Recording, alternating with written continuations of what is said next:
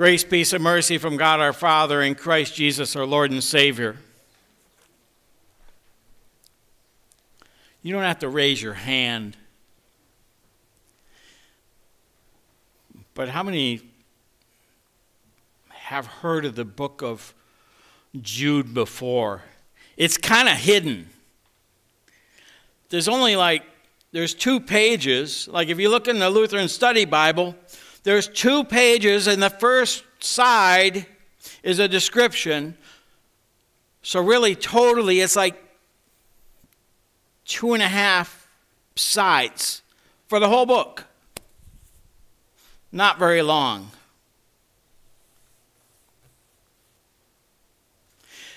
You ever go in a room and you forget? Why am I in this room? I don't think you got to get to a certain age for that to happen. Because that's been happening to me for a while. I walk in somewhere in a room where I'm going to get something and it's gone. Sometimes you'll trace your steps. Sometimes it's because something else is on your mind. You're thinking of something else.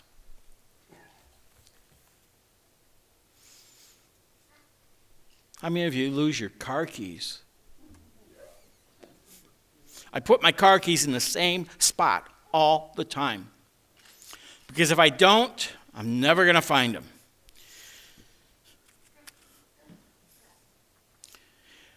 It's easy to forget the letter of Jude. It's kind of hidden. You could page through and it's so small, you're going to whip right by it. It's just before Revelation. 25 verses. 1 chapter. But Jude has a very important message for us. Especially on this last day of the church year. When we look ahead to Jesus' return. It's about not forgetting. It's about remembering. And Jude teaches us that.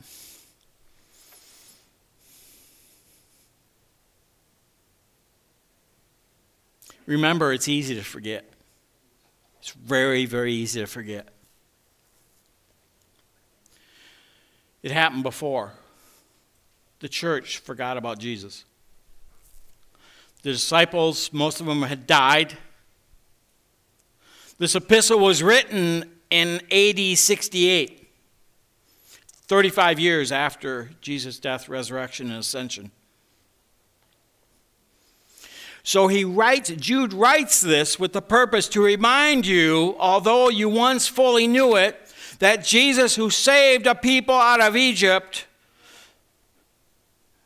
afterward destroyed those who did not believe.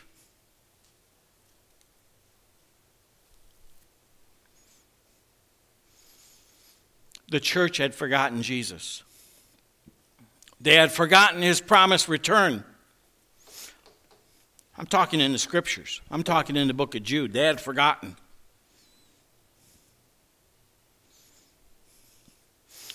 Having forgotten the reality of who Jesus is, some Christians, they perverted the grace into believing more in the incense than in God's grace.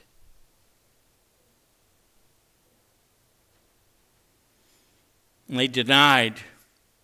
they turned forgiveness of sins into incense and denied Jesus.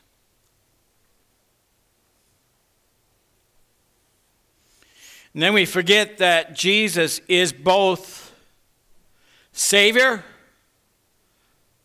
and destroyer. See, that doesn't go very well. That doesn't hit headlines. You don't get people in church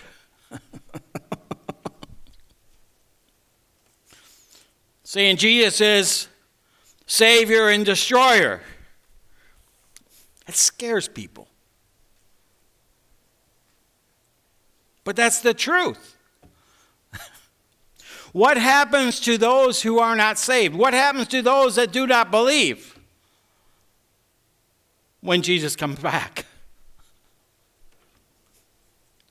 Well, they were a good person, so no. Our God is real.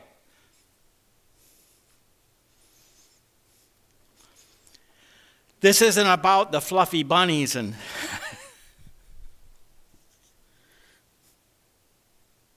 this is real. This is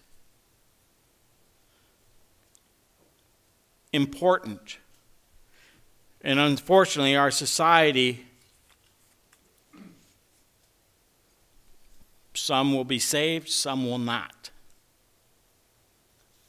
So then we think, well, if I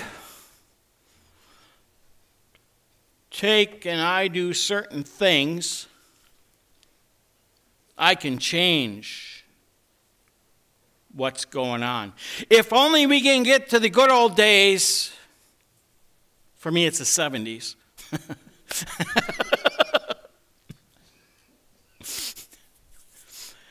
If only we can get back to those good old days, everything was fine.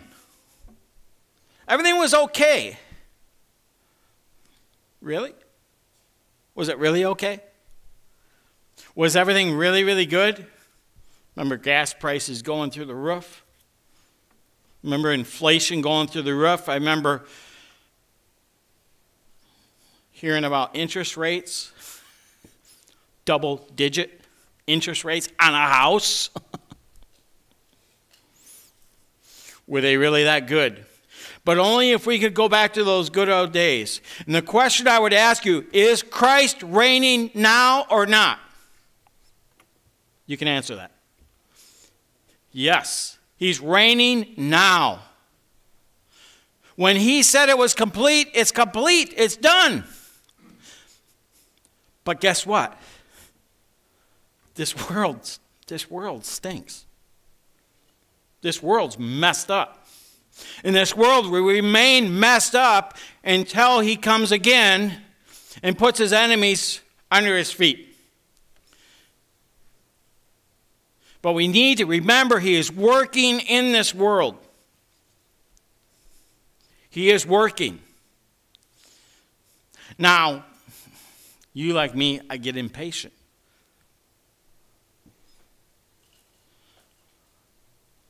And I'm not telling you to just lay back and not do anything.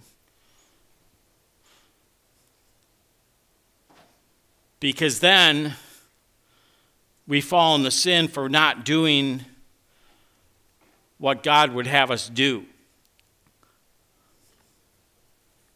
Because he does have us work in this world towards the better. But if we think this world's going to be all fixed before he comes back, I got bad news for you. It's not.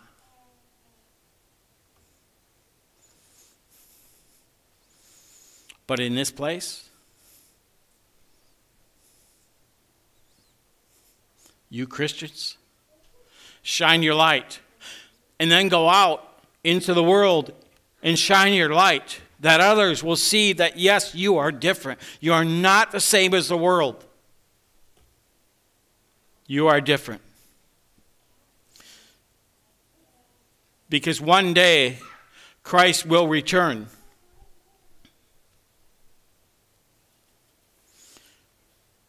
But we got to remember, he is reigning now. He is working now. Even the stupid things our government does,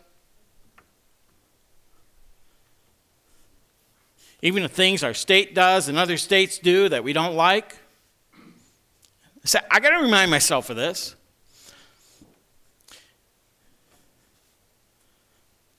That he is working.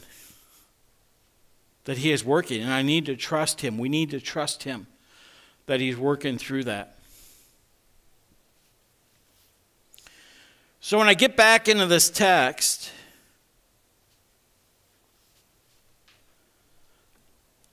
build yourselves up in the most holy faith.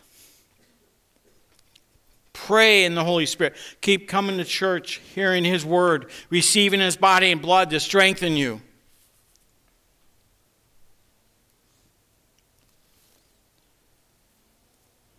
Prayer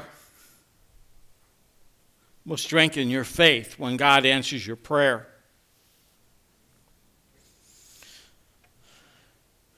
Keep yourself in the love of God, waiting for the mercy of our Lord Jesus Christ that leads to eternal life.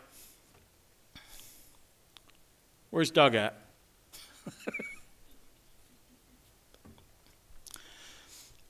Okay, hang on, guys. You are not worthy to come before God. And without Jesus, we would be destroyed coming before God. But on account of Christ, He does not see our sin. His blood covers us. Believe that. Believe that. Believe that for your brother. Believe that for the person, your neighbor, whoever it is that, he's driving me nuts. The person that is out there that irritates us. If you look in the text a little bit more, have mercy on those who doubt.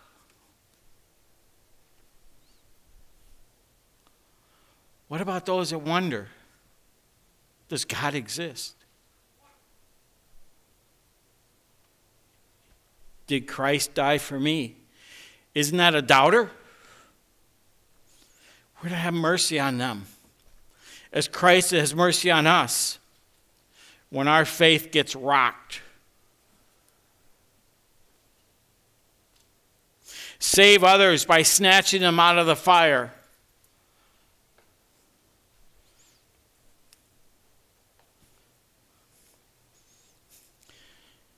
I always a little nervous when I say little Christ, because we don't measure up. But be little Christ going out in the world, because God will use you to save others. So in that way, I would say use His example of the mercy that He has shown. He went to people who were, let's just say it right out, prostitutes, tax collectors. Oh my word. Do you know how bad a tax collector was? We're not talking today, they wear a suit and they're all, this is all good. This is like a bookie. Not quite a bookie, but kind of the same level in those days, a tax collector. Because if I got from Elsie, if I was a tax collector and I went to Elsie and collected the tax, guess what? I would give the government X amount and I'd keep the rest. So I was trying to get as much as I could. So those are bad people. Not good people. And who did Jesus associate with? Those type of people. Save others by snatching them from the fire. Show mercy with fear. Show mercy with fear. What is that about? What's that fear? Hating even the garment stained by the flesh. Show mercy, but don't fall into the trap of sin. Don't let anybody drag you down. But show mercy. And here's the great thing. Now to whom who is able to keep you from stumbling. Now who do you think that is? I'm going to have you guys answer it. Who is it? Who can keep us from stumbling? The Lord, Jesus. Who can present us blameless before the Father? The Lord. Jesus. How great is that? What a wonderful thing that is. So when we deal with those people that are, what's the word in the text they used? Well, that are doubting. Maybe at points they lack their faith. Maybe they're not showing it. Isn't when we deal with them, show mercy with fear, but realize God is with you, will keep you from stumbling. Jesus is with you. I'm using God and Jesus in the same, as the same. He will keep you from stumbling. And how great is that? What a wonderful thing is that? We're gonna celebrate Thanksgiving pretty soon. We're gonna do a service. We're gonna have a meal on Wednesday night. Come and join us to thank God for all He has done for us. Never forget that Jesus will come back, and He'll come back to save and to punish.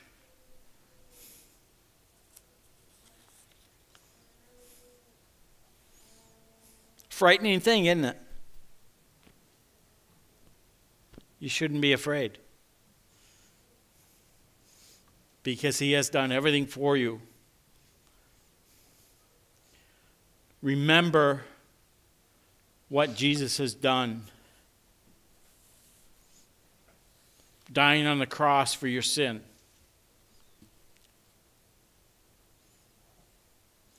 We say we have no sin, we deceive ourselves, and the truth is not in us. But if we confess our sin, God is faithful and just. He will forgive your sins and cleanse us from all unrighteousness. That isn't made up by the Lutheran Church, by the way. It's out of the Bible. Growing up, I always thought that was the Lutheran thing, because I grew up in the church. Then later in my 20s, it's actually in the Bible.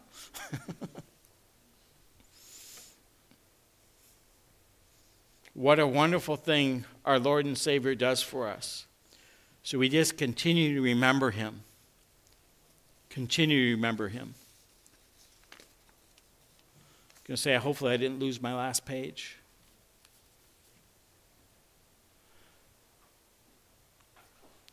Jesus gave His life for you. He conquered death for you.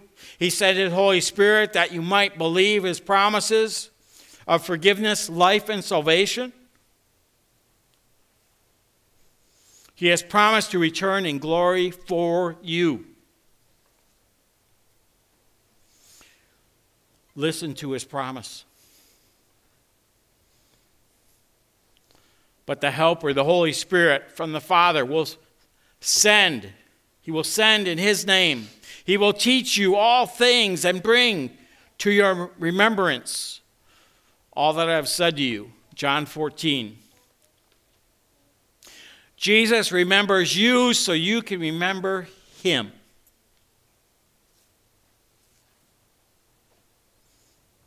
Now to Him who is able to keep you from stumbling and to present you blameless before the presence of His glory with great joy, to the only God, our Savior, through Jesus Christ our Lord, be all glory, majesty, dominion, and authority before all time, now and forever.